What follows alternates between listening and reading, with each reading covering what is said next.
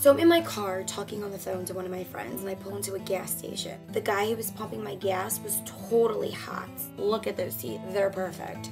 He started some dumb, stupid conversation. He was kind of like a total shaytard. I mean, kind of dumb. And we really didn't have anything to talk about, but he was so hot. So I gave him my card. So I went on a date with this guy at the movies. Was there an Ocean's 11? I don't know anything that's going on in this movie. The first thing I thought was, oh, what did I get myself into? What do you want me to do, like explain the entire movie to you? Then he proceeds to tell me that he's really tired because he worked all day long, and that he would really like to rest his head on my shoulder. Right. Puts his head down. So all of a sudden he starts like freaking out. I just can't do this. Can you just put your head on my shoulder and then I'll put my head on your head? Please, please, please keep your head on my shoulder. I'm getting a cramp in my neck right now. He was literally like crushing my head. Doesn't he understand I don't want him to touch me? Ugh, God, I'm gonna have a bruise tomorrow. There's probably 30 minutes left in the movie. He taps me on the shoulder. We so should have gotten popcorn. Sure, I think popcorn's a great idea. Could you go get it?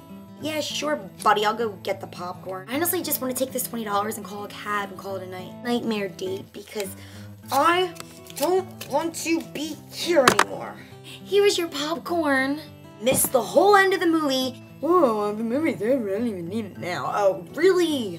Alright, listen, I'm just gonna hurry up with the story because I'm boring myself, to be honest with you. I get in the car. He's being one of those, like, awkward guys that, like, comes up and tries to, like, shove you in the door. I feel like I'm getting beat up on this date. I mean, like, my neck's gonna kill me tomorrow. I just got a bruise on my shin because he just shoved me in the car. And then he decides to tell me that he really has to use the bathroom. He's really gotta pee. Okay, we're in the car going home. Like, why didn't you say this 5 minutes ago when there was a bathroom? He's like, I'm just gonna go in the parking lot. Oh, okay. Have fun. Does this guy need a pep talk or something? Like, what do you want me to do? Help you take a piss? Come on, Mr. Gas Station Tard. You can do it. You can do it. Yay. Come on, get that pee out. Here it comes. Here it comes. Here it comes. Ah! So obviously, when this entire nightmare was over, I never returned any of his phone calls. Weird people out there, I'll tell you. Weird, weird, weird, weird.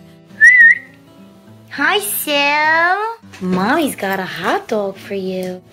Silhead, do you like your hot dog? Satisfied?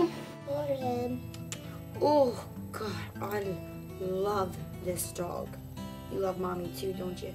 She was just sleeping and Mommy had to bother her because I wanted to go, whoosh. Don't we look alike? Sil, look, it's Mommy over there.